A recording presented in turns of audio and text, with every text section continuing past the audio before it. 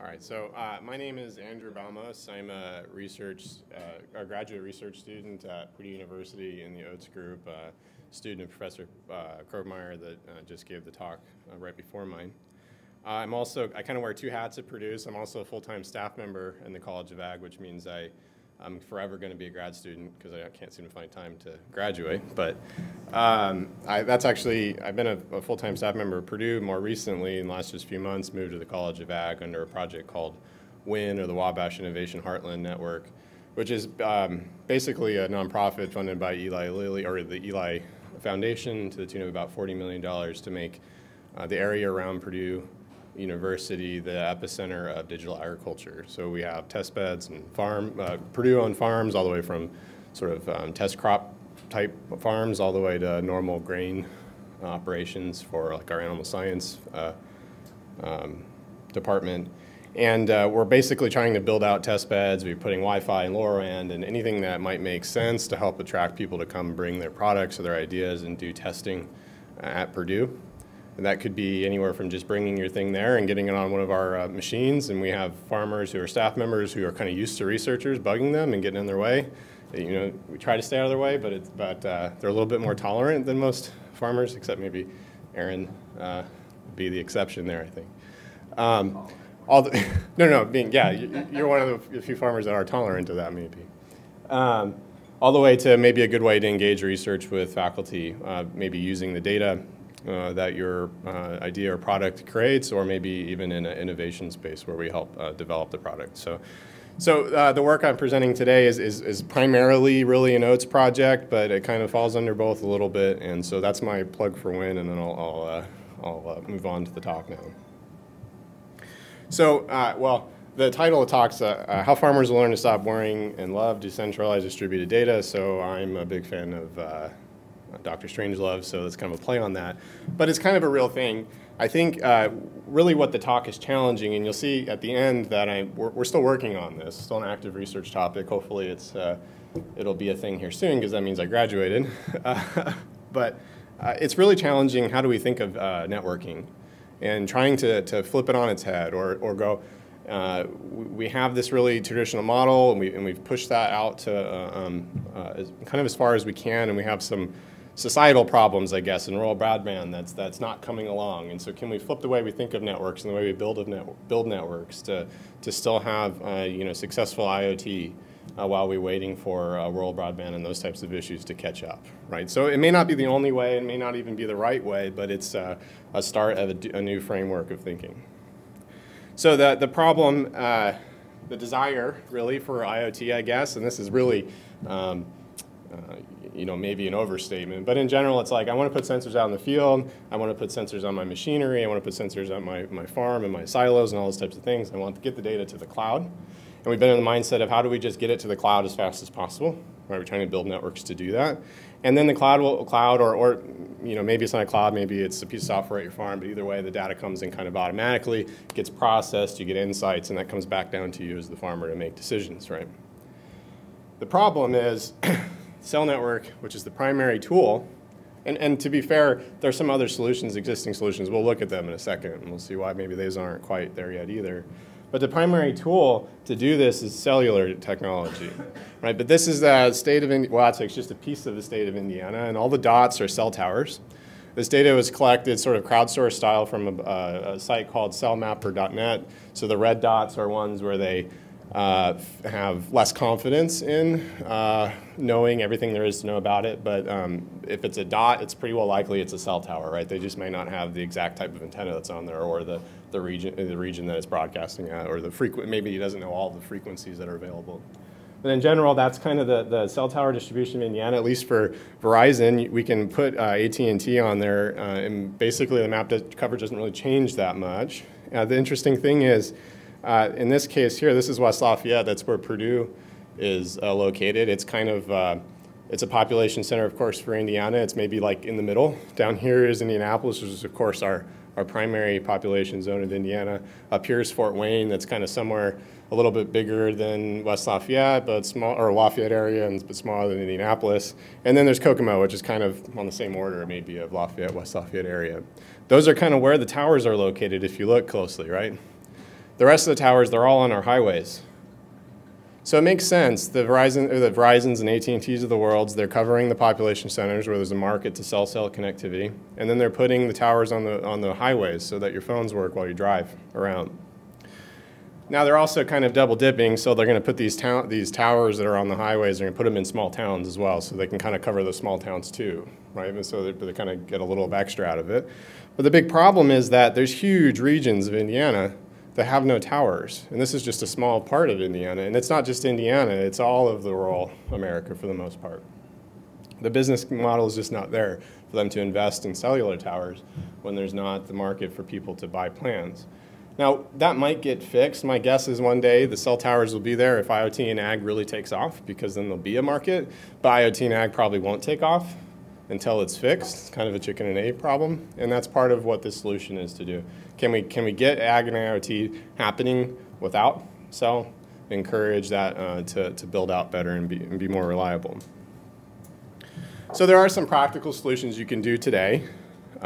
So if we have these cellular connections from from our weather stations and our field sensors, our tractors and combines, and they have cell connections that are unreliable, right? We'll say at best maybe, we can go ahead and install a LoRaWAN gateway.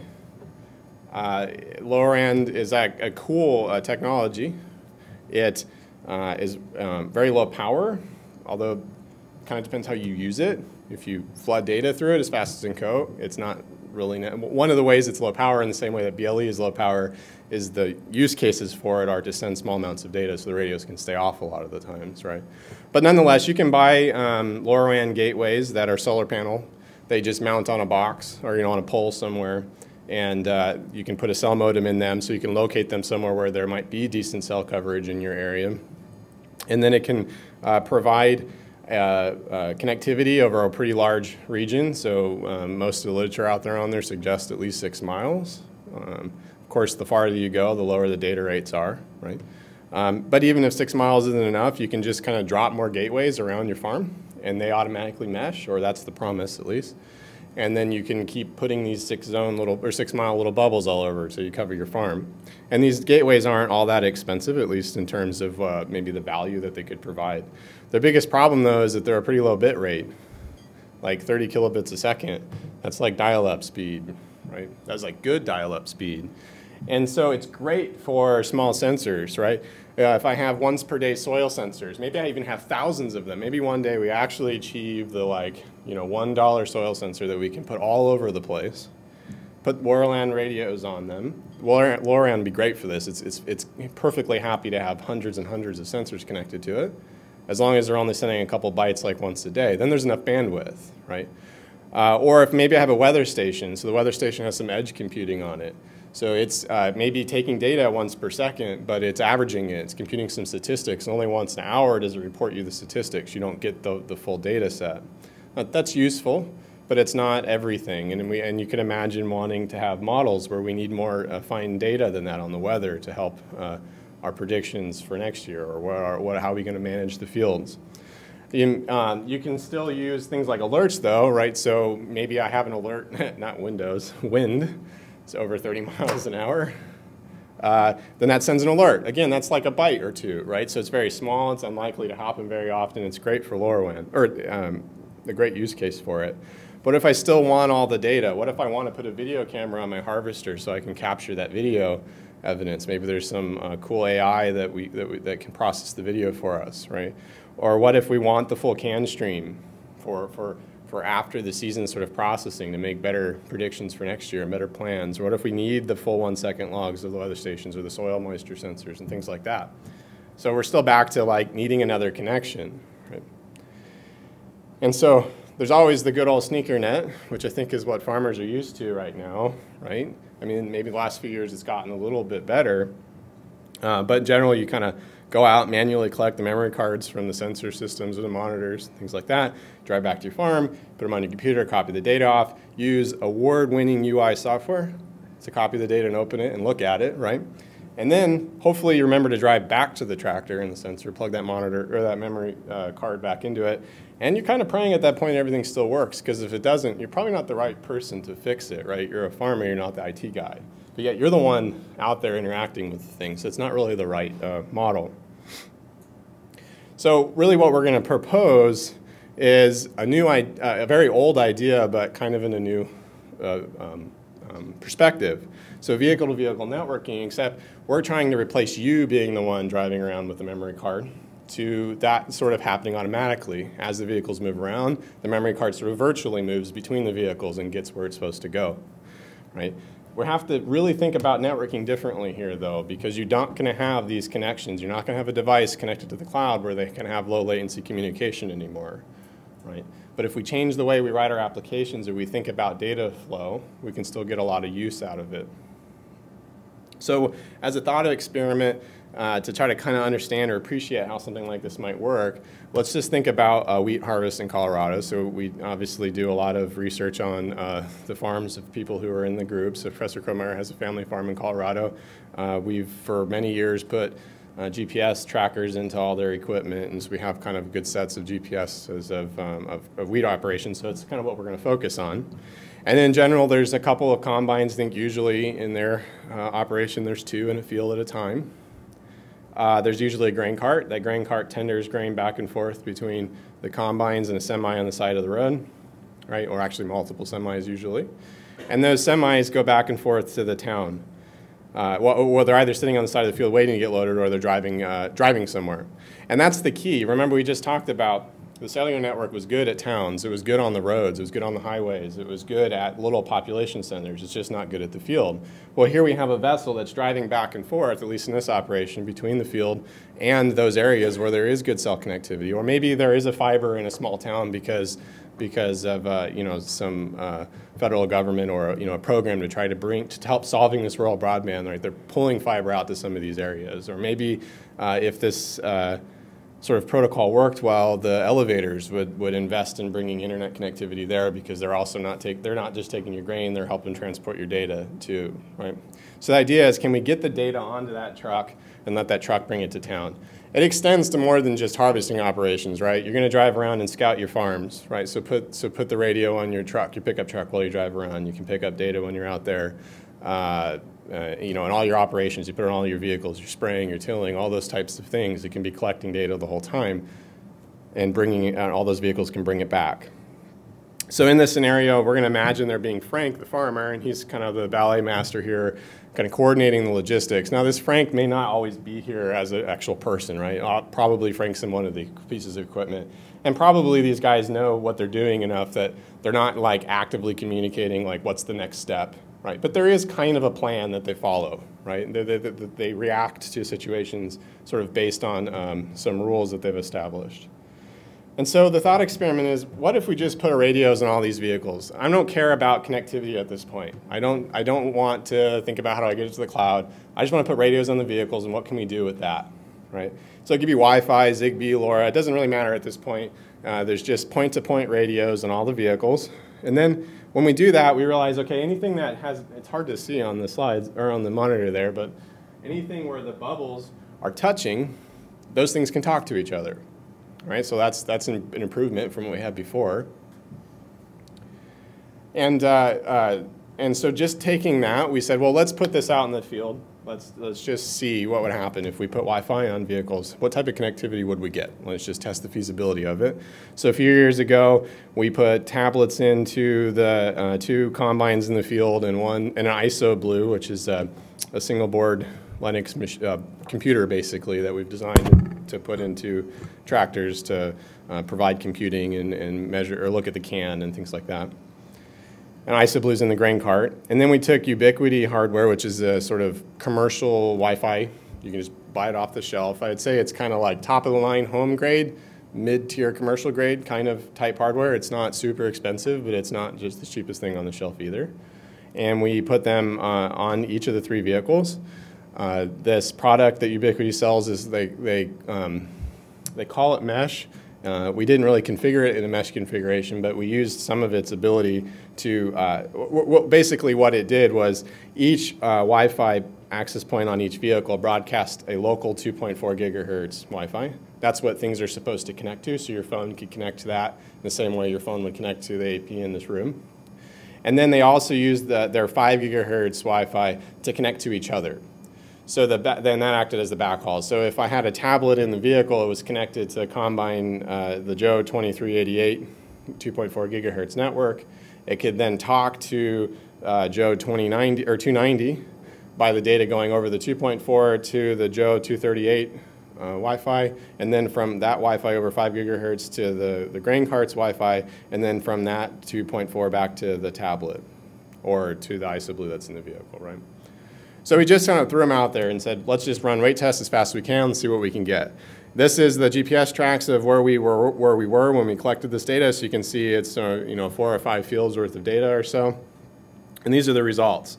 Basically, we were seeing throughputs in the order of like 20 or 30 megabits per second. So we're about 1,000 times faster than the lower end solution. And there's actually, I believe, reason to believe that that's kind of artificially low. We'll get to in a second. The big thing here, though, the really important one, is that at about 2.5 miles, a quarter of a mile, 0.25 miles, we still are seeing connectivity in that basic speed range where even when we're really near, right? So at a quarter of a mile, we still have really good Wi-Fi connectivity. At a half a mile, we're still seeing, now it's kind of trending down at this point, so we're starting to see the edge of what Wi-Fi can do, right? But we're still getting decent connectivity. And the density of these dots, don't be fooled, it's just that it's not very likely that they're very far apart, right? So the density here is smaller just because they're not often that far apart, so there weren't as many opportunities to take measurements there. So the real point is that over the whole range of distances that these vehicles get from each other during this wheat harvest, we've got reasonably good Wi-Fi connectivity, right? They don't tend to get far enough apart that the Wi-Fi doesn't work anymore. That's kind of the main point. This is the 5 gigahertz. If you're using the 2.4 as your backhaul, you'd expect maybe even slightly larger range, just give attenuation. So let me be clear. This plot over here has nothing to do with Wi-Fi. That's just the GPS coordinates of all the vehicles subtracted to compute distances. So this is just over all that testing, the different times, the probability that vehicles are a certain distance away from each other, right? So the density of these plots should kind of go with the height of this plot. So then if we look at just the throughputs and the probability of seeing a certain amount of throughput, and by the way, this is not the bit rate of the physical layer, right? Wi-Fi, this is actual data throughput. Right, so we tested this by having IsoBlue serve a big file over HTTP. The tablets would just download it, and we measure how long it would take to download that file. Right, so when you're comparing apples to apples, you have to be sure you're looking at real data rate and not the bit rate of the physical layer. Right. Turns out the tablets we were using are kind of old, and the chipset built into them, they don't know how to do modulations over about, like, I think it's 28.8 megabits per second or something like that. So there's a good chance that actually we could have seen much better speeds. We just didn't use hardware that could achieve it. Okay, so back to the story. We need to think about, okay, well, how does mobility then affect this? So if I put these radios on the devices and if they're close enough, they can talk, and we sort of just shown that's kind of field scale, so for the most part they are close enough to talk. But the vehicles move around, right? And so we need to be able to handle the fact that at some point they will move too far away, at least for a little while, and they can't talk, and they'll come back. And so, I mean, the effects are kind of obvious, but it's useful to look at. You get a partition, right? So if these two combines move too far away, then they can still talk to each other with no problem. And these three, or really the grain cart and the semi can talk to each other with no problem. And there's really actually a third partition because Frank can't see the semi, right? So Frank and the grain cart have formed a partition. Got the coloring got a little weird there. So, but it's important to realize that it's not just, okay, I can't see anyone. Sometimes I can have these sub-partitions where I can maybe see a few people, but not all of them. So just thinking about, okay, how can we fix that with current technology that already exists? We asked, can mesh networking help? Turns out Wi-Fi actually has, in its standard, ability to do mesh networking. It's called 802.11s. It's kind of supported by chipsets. You can find chipsets that support it well, and you can find ones that don't, so we carefully picked ones that do support it.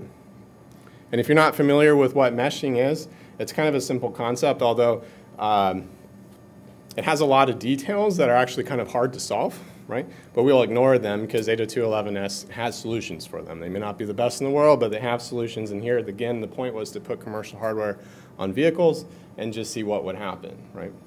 So what we mean by mesh is if vehicle 1 wanted to talk to vehicle 3 in this case, but it can't actually see vehicle 3, but vehicle 2 is in the middle and it can see both, then the protocol can, or vehicle 1 can send a message to vehicle 2. That message basically says, hey, this message is really for vehicle 3, and I know you can see him, so can you hand it on to him for me and tell him it was from me? And then again, vehicle 3 could respond to vehicle 1 in the same way backwards, right? So with a tool like that, now all of a sudden, as the vehicles spread apart in the field, we have complete connectivity, right? I mean, it's still possible to form partitions, but like in this case, if this combine wanted to talk to the semi, it could hop messages through this combine, through this grain cart, up to the semi. They could maintain connection, right? As they move around, it's possible that you form these partitions, so that's still a problem we have to deal with. But given the kind of the size of a field, and of course that varies a lot too, right? But, and what we saw with connectivity, it's pretty rare that we're going to see these partitions, right? So maybe we can just deal with them when they happen and it not affect the problem or affect the product too much. So we set out to test it again. This time we built a new box. It looks a lot like an IsoBlue. It's kind of basically an IsoBlue. It's got a bigger processor in it, and basically we just made sure that the computer isn't the reason that we are going to be limited in our ability to measure the rate, right? That was the primary purpose.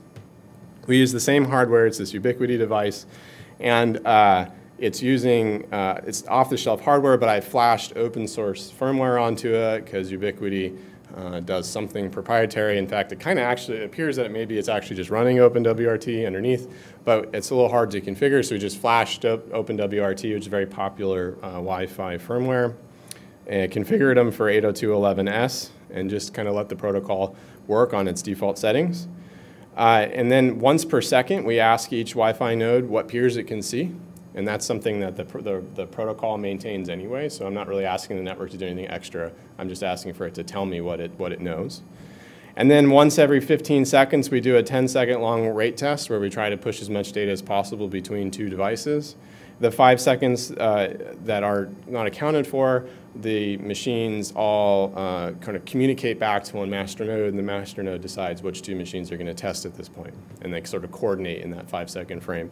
And that was an attempt to make it so that we had a data set that was sort of sampled over distance more uniformly, right? So that we didn't have that kind of weird density problem we saw in the first plots. Turns out that while our farmers are really helpful, they don't always remember to unplug things that aren't that important for them. And so they get left on at night a lot, which is okay, except that all night long they're speed testing every 15 seconds, and they're all in the same exact spot. So all of a sudden in one night there's like thousands of tests at one distance bin and none at the other. And then that really kind of screws up the distribution when you look at it for tests in the field. But nonetheless, we're getting the data, right? But we might still have this sort of ununiform shape to it. And then there are cell modems in the box, primarily so I can remote log into them. This is ASREC. It's a farm right north of Purdue. It's right next to Purdue. It's got very good cell connectivity there. And so we might as well log cell connectivity. And so that's kind of running in the background as well. So it's currently on 2 semis, a combine, and a grain cart. And so there's one box sort of in each vehicle. And then if you look carefully, each vehicle has one of those Ubiquiti Wi-Fi access points mounted somewhere on them. I like the one on the combine because when you're standing out there, it just stands out like a sore thumb. I mean, it just doesn't, you know, it looks different. So with all that, well, I guess I should say, it's literally running right now, so I don't have any results. I don't use a Mac. Uh-oh. What'd I do? There we go. There we go. So they're currently out there. So there's a semi at the farm right now, a grain cart, and the combine in the field. It's probably, I don't know what time it is. For the last about hour, they haven't been moving. I promise they do actually move in real time. says I'm showing you a demo, they decided to stop. There's also a fourth semi that's not on here because the stupid plug for the cigarette lighter never works and it keeps breaking, and so when I get back I'll have to fix it again. So we don't really have any results from here other than I can tell you by looking at the data kind of haphazardly. Connectivity is pretty good. In fact, it's really hard to find a time where they can't all see each other. It's like that scenario right there is kind of the only time that they don't, when the semi is driven away from the field. And data rates go all the way from like a megabit a second to hundreds of megabits a second, like 300, 400, 500 megabits a second. But we'll have more results there. So given all of that, why, right? So we kind of established we could build this network. Well, what's some use cases for it? I think there's lots and lots and lots. If we sat down in a room together and just kind of thought, what could we do if the machines could talk to each other? We'd have a list a mile long, right? But here's a couple, just to sort of motivate the problem. If the combine could share the yield map, its current fill state, and its heading with the grain cart could compute where it should go. So instead of chasing around the field the wrong way and then picking the wrong one and the other combine had to stop because it was fuller, right? It could just drive to the right spot in the field and wait for the combine to get to it. And when the combine gets there, it'll be basically full and ready to unload, right? It could make the tendering job of the grain cart faster and more efficient, and we use less fuel, all sorts of things like that. And there's no human intervention needed here, right? If the monitor could just say, hey, drive here and stay. Right? There's another one. If Frank knew the yield maps and he knew past weight tickets from semis that I've already dumped load from that field, it could make a better actionable decision about what it should do with the semi. Should the semi come back to the field? Should it go to the next field? Or maybe they're done for the day, and he can be sure, yep, what's left in the field is going to fit in the semi I have on the road, you might as well just go home. Right? These are decisions I think right now. I'm not a farmer, so I'm taking from other people, but they kind of climb up, look down in the semi and go, it looks like it'll fit, right? Which I'm sure when it doesn't and the semi's not on the field, then it's kind of a big deal, right? So there's lots of reasons, but this one here brings up, well, wait, if the semi drove away, then I can't talk to it anymore. So how do I know the weight tickets that it has, right? And that's kind of the motivating problem of the next step. And it says, well, what if we just put storage in all the vehicles? So not just a radio, but a large storage space. Storage space is insanely cheap, right? We can put enough storage space in all these vehicles, at least maybe the vehicles. I'm probably not going to put a terabyte hard drive on a soil sensor, right? But it's certainly on the vehicles where we could probably store a whole season's worth of data, no problem, right? And there's no, and so if we assume we've put our storage space onto the vehicles, what can we do then? Well, we can build this network where all the data generated by one device just gets pushed to the other one. And then that device pushes all the data that it learned from the first one and all of its data to another one. And then that one does the same thing again and again and again, right? And in this scheme, we're going to talk about how maybe a protocol, design a protocol that could achieve this, but let's just imagine that we had one right now. All the data would kind of be everywhere, right? And eventually that truck drives away with grain in its bed and bits in its hard drive. And when it gets to connectivity, it could be that just cheaper connectivity or just connectivity at all, depending on where you are. It can then move not just its data, but also all the data of all the other vehicles. Right? And then the same thing kind of applies going backwards. So the cloud may have processed things and have new knowledge that it wants to share with Frank. Maybe Frank doesn't have good cell service right now, so it shoved it onto the semi when it was available. The semi drove back to the field. It passes the data on to Frank, but also to the grain cart and the other combine. And in this case, we have a partition. So, oh, I skipped something. So back up 1 second. So this is an important thing here. So we've just created a loop, and in most networking technologies, a loop is awful, right? Loop brings networks down, right? So we have a solution for it. I won't think about it right now, but let's just remember that we have this loop we need to deal with, and if we design the protocol right, actually the loop's not a big deal at all, right? But we have to be careful to make sure we design the protocol right. But it has some benefits. Since I have a loop here, this combine here, it can get the data that the semi just shared from 2 different sources now. So if I make the protocol smart, I can kind of share the burden of moving that data around. right? That becomes really important when you start thinking I'm going to add soil sensors and weather stations and all of my other type IoT sensors into this network, right? That having this sort of multiple paths, then it can sort of eagerly push the data, right? So we can also have partitions, but that's not a big problem because eventually the combine comes back into connection, and this protocol is going to be stateless, and so it doesn't really care that it wasn't there when the data first arrived. It's there now, and it gets it when from storage on the other vehicles, right? So some observations from that. We started with mesh because, well, it's available. You can just install it right now. But really one of the things that you observe if you look at it is we don't really need meshing capabilities. This storage on each device allows us to just think of the network as a solely peer-to-peer thing. The only thing that the network's ever doing is moving data from one node to another node that it can directly talk to. Once we have that, because they all have storage, you sort of get the meshing for free because the data then moves from that node to the nodes it can see, right? That's actually a really good positive thing because if you look out there right now, what you can find for vehicle-to-vehicle networking, the standards, most of these wireless protocols, they drop all of the kind of connecting functionality because in their use case, the vehicles are moving by each other quickly. They need to connect. They can't spend time transferring a session, trading security, encryption keys and things like that. They have a very small window of opportunity. They need to push the data through as they can. And so basically the standards say, oh, we're not doing any of that. We're just going to push data when we can, and the protocol is going to have to deal with security and things like that. So it turns out they've actually defined a Wi-Fi version, or a version of Wi-Fi for vehicle-to-vehicle connectivity. They call it 802.11p. And in some sense, it's basically what I just said. There's no more connecting. There's no more trading of keys or anything like that. But fundamentally, the radio works the same. And most chipsets can, at least with some software changes, can actually implement 802.11p. So if you have Wi-Fi, you can do 802.11p too.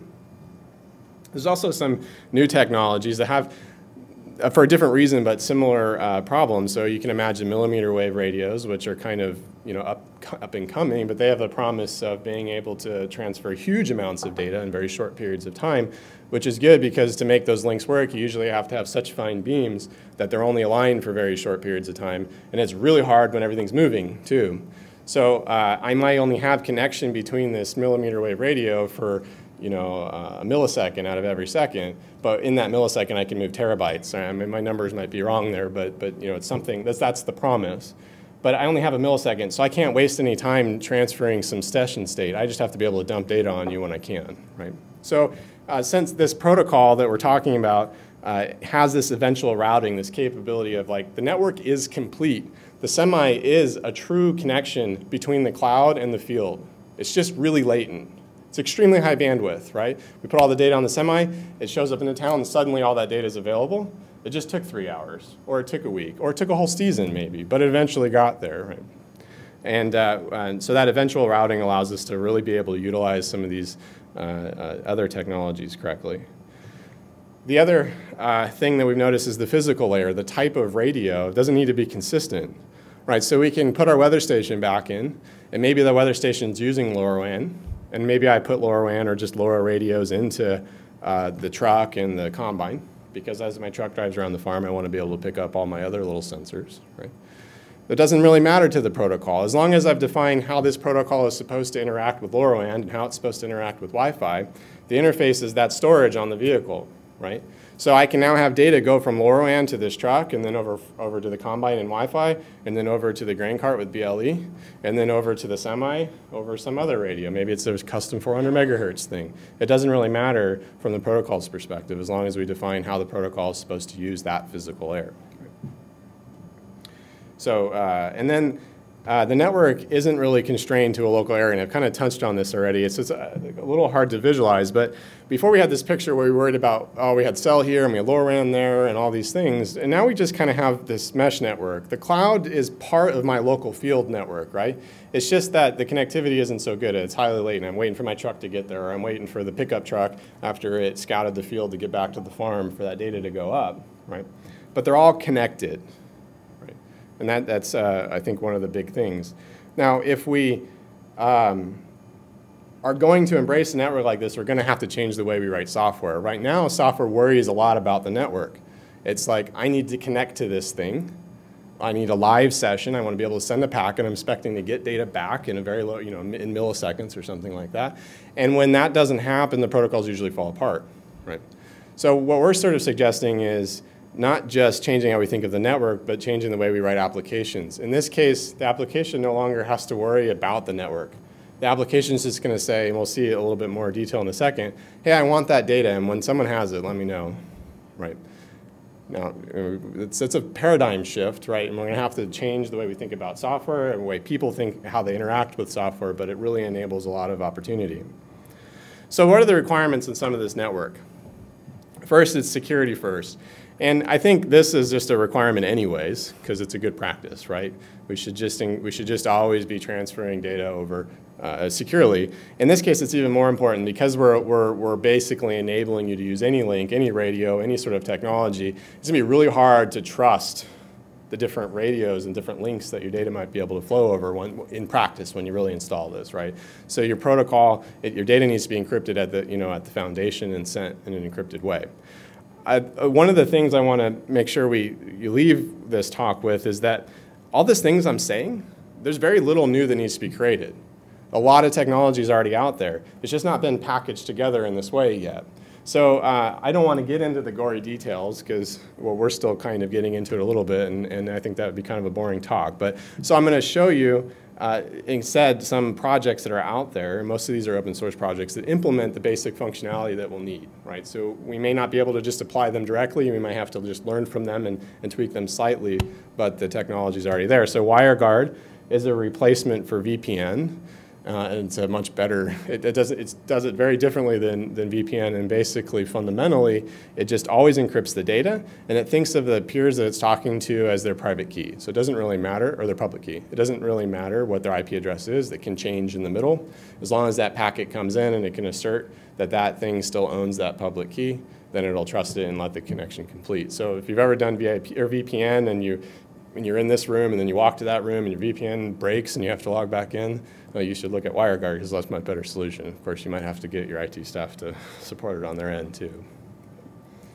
The network has to understand link costs. So this is kind of just sitting down and thinking about what are the problems that might come up. And I'm going to skip ahead for just real quick because for a visual, if I have a situation like this where the blue in this picture is BLE, and that BLE is really there for that field sensor, right? But in this case, the combine and the grain cart, it could choose to either use this yellow network, I'm not sure what it is, or it can use this BLE network.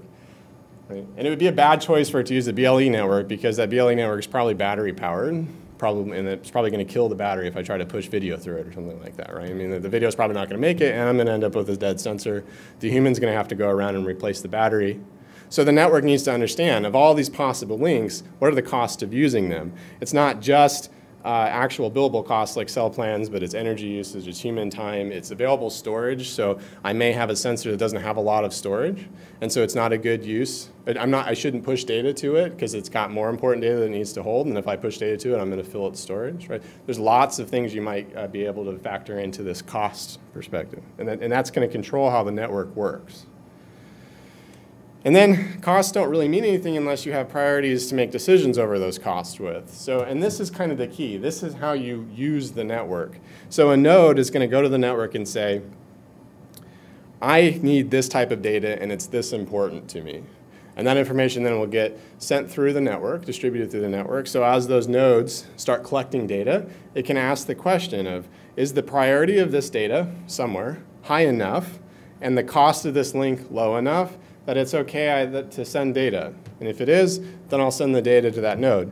There's a little bit of detail in here, though, to consider, because the priority may be being set by the cloud. And I may be the combine talking to the grain cart right now. I'm not so certain the grain cart knows how to get it to the cloud. So it's not just, does someone need this and is the link cheap enough? It's also, is that the right place to send this data, or is there another piece of data that I should send to the grain cart, and I'll send this one to the other combine because it's got a better path to the cloud or a less latent path to the cloud, right? So I think, hidden in this this decision rule should send is a really large, complex problem that's probably kind of probabilistic in nature. You're never going to really get it right, but you're going to have to define rules that make good decisions based on observing the network and observing past transactions to try to get the data to flow correctly. So on the bottom here, I've referenced some other projects, mainline, DHT, that's distributed hash table. That's what BitTorrent uses to understand what files are available where. Not to store the files, just to know what nodes have what files. Apache Cassandra is a huge big data database, right, that crosses many nodes, or can, and store very large data sets. And Apache Cassandra uses a DHT that's its own custom one to understand what data is stored on what machines, so it can find it. And then I'm not going to even try to pronounce that, Kate. Yeah, well, the third one. I've read about it. I've never heard anyone pronounce it, so I'm not entirely sure the right way to pronounce it. That's kind of a theoretical DHT, if you will, that a lot of times these things like BitTorrents and Cassandras and the many other implementations out there are kind of based on. Right? So we can use this DHT to propagate the priorities, is my point. So DHTs are good to store data in. It kind of propagates, and it understands how to deal with when partitions form and when I might have old data in this partition and new data over here, and how to merge that back together, right? Again, there's still a lot of details in there that need to be resolved, but in some sense, this priority structure, who wants what data, is kind of small in comparison to all the other data. And so it's okay that might be repeated and sent repeatedly through this network, right? And then the last requirement is that networks must be able to deal with loops, right? And there's really two forms of loops. There's a loop we saw, which is kind of number 2 here. But there's another one that's a little bit more fundamental. So I'm going to step back 1 second. And if we think about this condition here, if my node, every time it sees a new link and a new piece of data, goes, should I send this data down this link? Yes. OK, send it. Well, every time I ask that question, it's going to say yes, or at least in a short period of time. And my node's just going to keep sending the same data over and over and over to the node that already has it, right? So that's one form of loop, right? There needs to be some knowledge in the network that, oh, that thing already has the data. I don't need to send it again. That's sort of simple to solve in the context of just me sending it to one of my neighbors, because I can just keep track of what I've done, right? But what if the other loop, which is kind of the harder one to solve, where now I'm sending data to a node that maybe already has that data from a different node, right? And that was able to happen because there was a loop somewhere in the network. So basically what we're looking for is trying to have this rule of, we ask the question, is the priority and the cost sufficient to send the data? Have I not already sent the data to it? And does it not already have the data? If all those things are true, then I'll send it, right? But we still have to figure out, how do we answer those questions, right? Particularly the last one. How do we know what the other node that I don't necessarily always have good connectivity to has on it? And what has it gotten from other members? And so that kind of comes back to, well, what is this data term that we're making these decisions about? Like, what is that? How do we really practically make that so that we can answer these questions correctly? Turns out this is really hard, right? But it's really important to get right. The whole thing kind of hinges on nailing exactly how we represent a specific piece of data in the network, right? So basically, at the end of the day, it comes down to that our representation of the data needs to be consistent across the network. So they can't have any pre-coordination with each other, but they have to be able then to identify, without sending the entire data file, that it's the same data on both sides, right? So if we can make that representation small, then we can maybe spend the network time to say, hey, do you have this ID? And if it says, I already have it, OK, I won't send it, right? If I don't have it, then I'll send the large data file.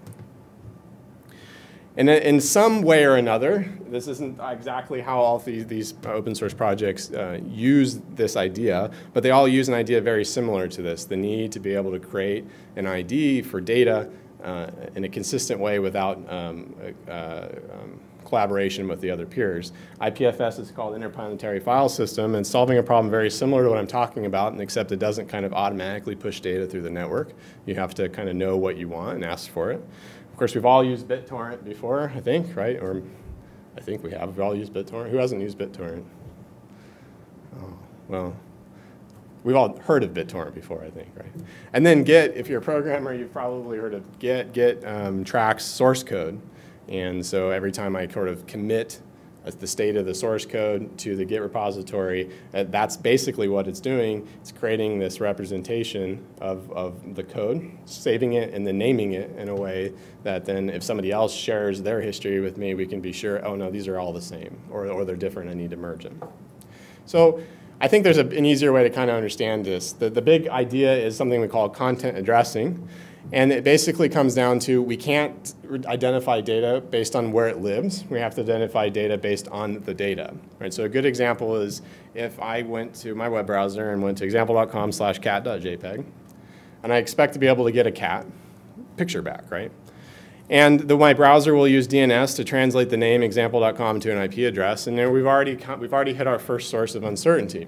Every time I go to a DNS to ask for the IP address of example.com, there's no guarantee that it'll be the same IP address. So if I ask for this URL 3 or 4 times, I might get 3 or 4 different servers, and they may have 3 or 4 different versions of cat.jpg. And that'll be fine under the current thinking of like HTTP and how to locate resources. And then, even more fundamentally, if I can somehow detect that, okay, no, I want to only talk to 10.23.5.123, it's has no responsibility to always give you the same cat.jpg. In fact, we abuse this a lot in web technology, where the same resource, the same URL, the thing that is supposed to, in our mind, represents the data, when I hit it, depending on the context of me going to that URL, I get a different answer back, right? It's actually quite useful in developing applications. It's not so useful in being able to track data. And so basically it comes down to we can't refer to data where it resides, but we have to talk about what it is. So another real-life example of this, if you're not following along, is you would never go to a friend and tell them, go to Movies RS, row 2, cabinet 3, shelf 4, third from the right. It's a great movie. You should watch it. That's what we do with HTTP. We said, go to example.com/cat.jpg. It's great, right? But you wouldn't do this in real life, right? You would just say, hey, you should watch Dr. Strangelove. It's a great movie, and it is a great movie, by the way. And the difference, and the reason we would do that is because if I tell you should watch Dr. Strangelove, I might go, oh, I've seen it. It's a great movie. And I don't have to do anything. And so that correlates back to our network example, right? If something says, hey, you should have this data, and I go, no, I already have it. We don't need to do anything. It could be that I have it in my backpack and I haven't watched it. There's no need for me to go to the movie store, right? I just need to go home and watch it. It could be that my friend has it, and it's a lot easier for me to go get it from my friend than drive to the movie store. In that case, for our networking is the data may have come from the combine, and the semi wants it, but the grain cart has it, and it's closer. So I might as well get it from the grain cart, right? Because I can be sure that the data is the same under this model, right? And so on. Right? So how do we do it in practice? Well, we can take a cryptographic hash of the data, and that hash then becomes its name. And so instead of thinking of it as example.com/cat, we say that cat picture actually is HKP4 and so on. All right. And the big thing here is if I change anything about the cat picture, the cryptographic hash changes.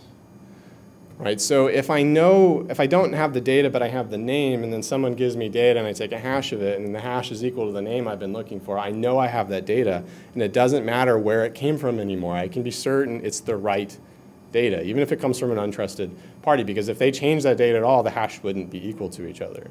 Right?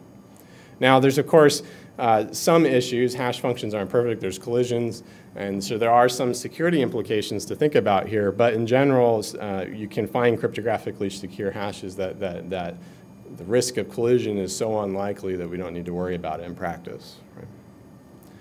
So kind of the problem is solved then, right? We can answer the should send question in the same way we were before. And really that's the research project. That's the part that we're still working on, is like what is the right way to take the priority versus the cost and decide to use the link and move the data. But we can implement the already sent. That's easy, right? Because I have local storage, so I can just store a table of this data's hash and this link, this node, this neighbor, and then I've sent it to it before. And so I can do a real quick lookup and go, oh, I've already sent it to him. I don't need to even ask him. And if I haven't sent it to him, then I can send a really simple request to it and say, hey, do you have this hash? Which is usually the hash is much smaller than the data, right? And that remote node can just respond after doing its own little quick lookup in a table, saying what what hashes do I have available in my local store, and say, yes, I do, or no, I don't. And if he doesn't, then we can send him the data. Now we don't have a loop problem anymore, right? Because as soon as that first node sends that data to one of the nodes in the loop, the other node that has a copy won't try to send it to it anymore, because it will respond and say, no, I've already gotten it, right? And it was that hash that was consistent across, that we could compute the name of the data with the hash that's consistent at each node without them pre-negotiating anything, right?